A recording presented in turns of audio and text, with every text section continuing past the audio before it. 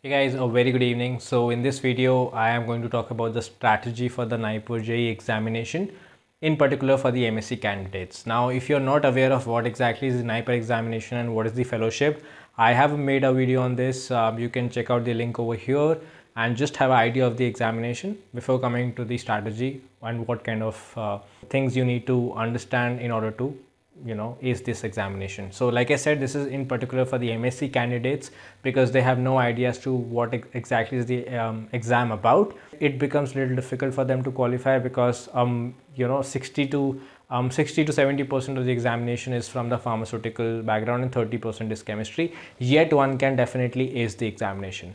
Okay, now how do you do that? First, we'll talk about our specialization, that is chemistry, organic chemistry. See, when you compare it to a pharmaceutical sciences student, we are at a big advantage when it comes to chemistry. Okay, so the level of the chemistry examination is not that great. Okay, it is like somewhat between IIT JAM and GATE level. Okay, that's what the level of the examination is from the organic chemistry point of view. Okay, but there are some very specific topics they ask, and of course they are asked in basically like in relation to some pharmaceutical compound as well. Okay, so let's talk about the chemistry first and then I'll tell you about the strategy also. So you know that there are exactly 170 questions which have 85%, like 85 marks as the weightage. So each question carries half a mark, right? So out of that, you can say approximately, it depends from year to year, but approximately we can say 30% of the questions, that is approximately 60 of the 60 questions. Okay, approximately 60 questions are come from direct organic chemistry. Okay,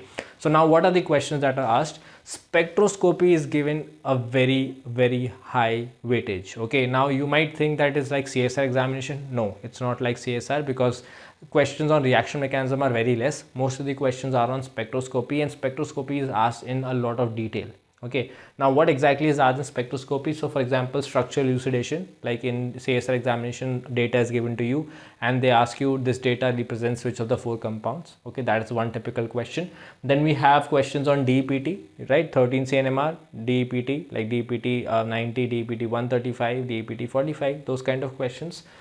They will definitely come. Then mass spectrometry, you know that isotopic substitution, then for example your McLafty rearrangement based questions, or they say that okay, there's a base peak observed at this particular value, so which of the 4 compounds will it be which will be giving the base peak. So mass spectrometry is asked extensively. Okay, so again I'm repeating, it's not like your CSI examination.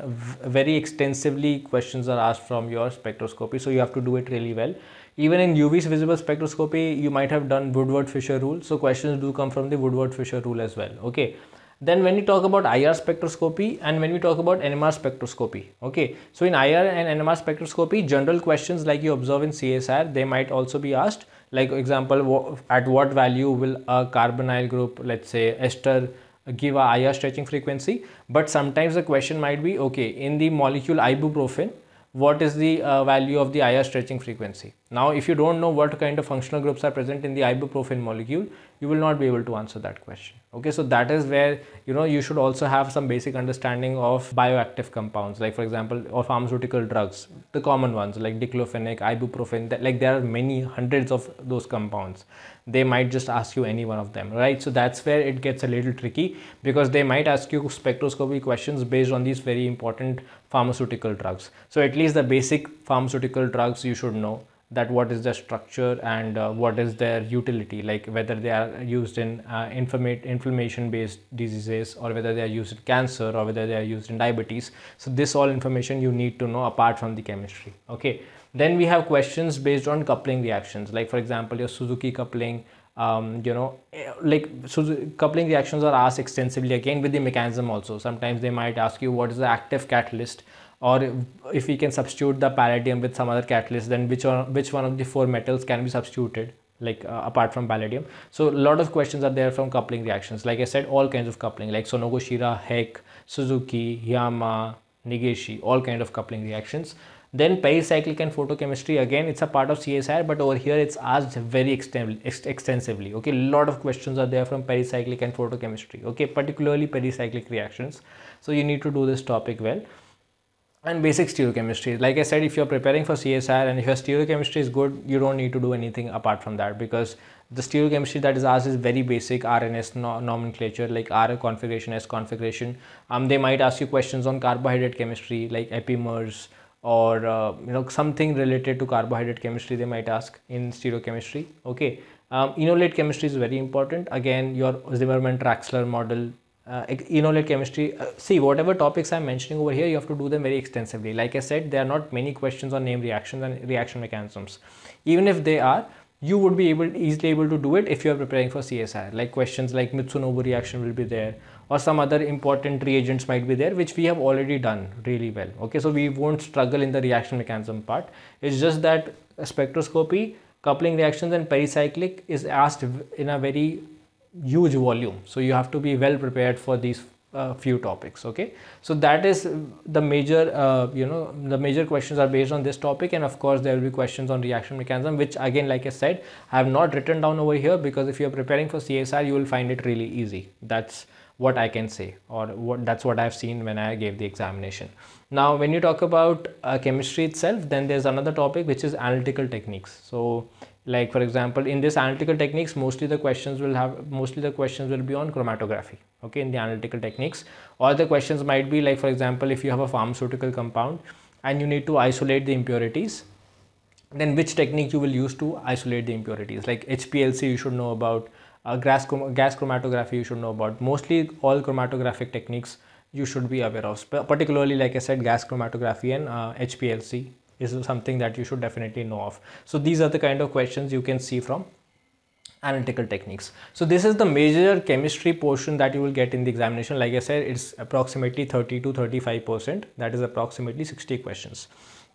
See, if you are preparing for CSR, I'm again repeating it because it's important, you should be able to do 90% of the chemistry questions, because the pharmaceutical students, those who have done their B.Pharm and M.Pharm, are at a big advantage, of course, because they have been studying this, they know about the drugs, and the rest of the 110 questions apart from these 60 questions are mostly based on pharmaceutical sciences. So you have to really do well over here to take an advantage. The second place where you can do well is aptitude. Okay, that includes general knowledge and aptitude both. Okay, so if you can do well in the chemistry section, and if your general knowledge and aptitude is good, you can definitely ace the examination. See, I'll just give you an example of what other kind of questions are asked, right? Because as you have seen in the previous video where I talked about the syllabus, so the questions are from chemistry, the questions are from natural products, the questions are from pharmacoinformatics, and the questions are from process chemistry.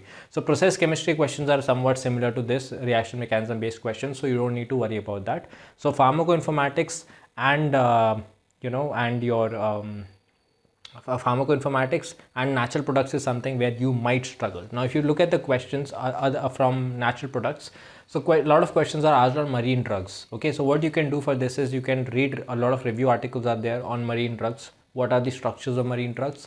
What is their importance, what kind of compounds or what kind of drugs have been derived from marine compounds. Okay, those that were isolated in marine wildlife, and what kind of drugs were isolated, or what kind of compounds were isolated which were an inspiration for the various pharmaceutical drugs. That is what you should be aware of.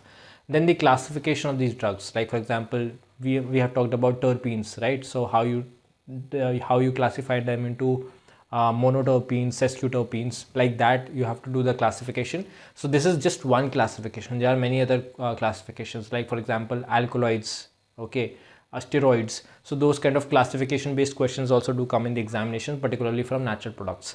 And then there are questions on biopathways.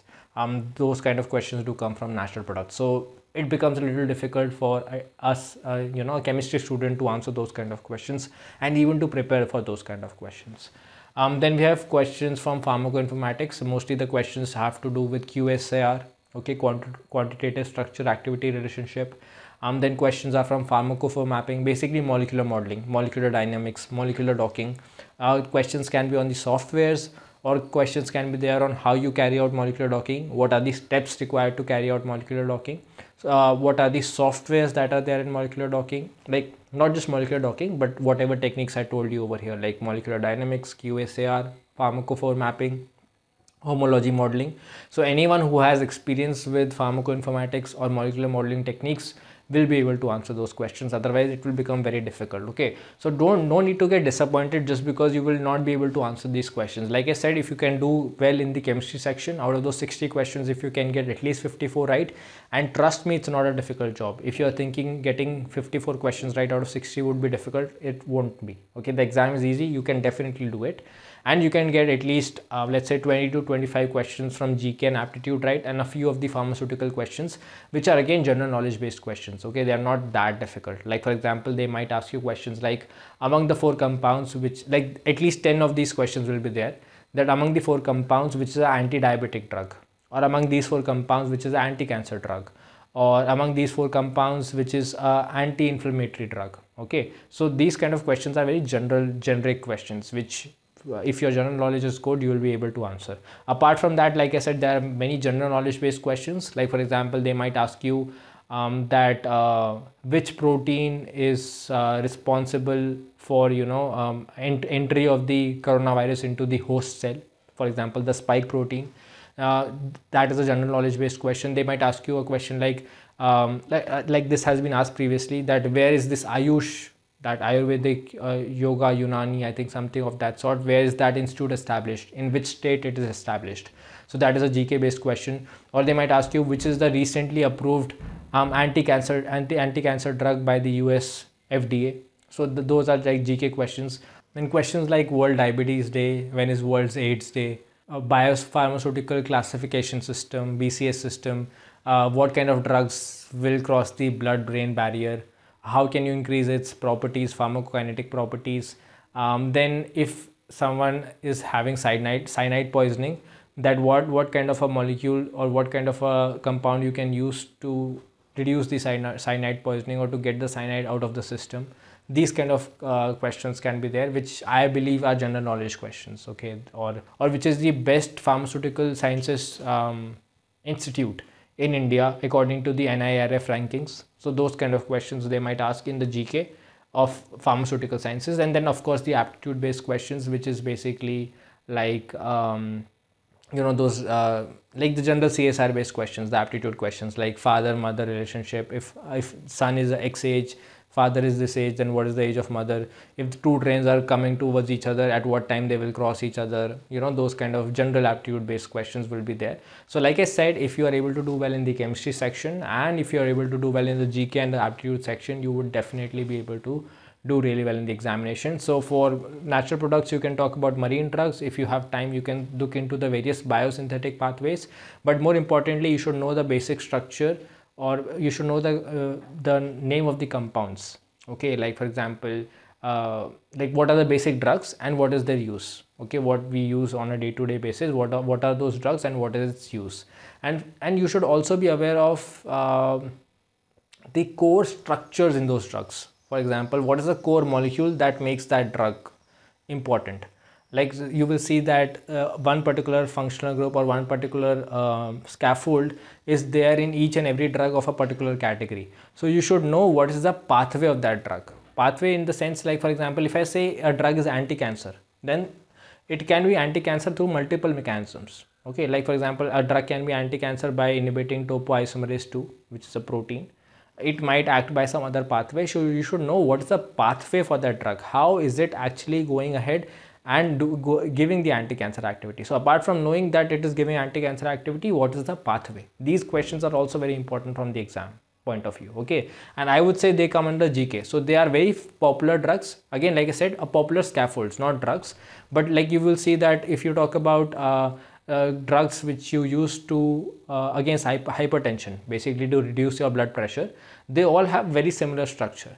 So you should know that if they all of those drugs, what is their mechanism by which they reduce the hypertension, how do they act and reduce the hypertension. That is what you should know about. So if you can kind of like do these kind of plus additional questions, then definitely you have a very bright chance of qualifying the examination. Like I said, this time around the number of seats for the chemical sciences category is the highest that I have ever seen.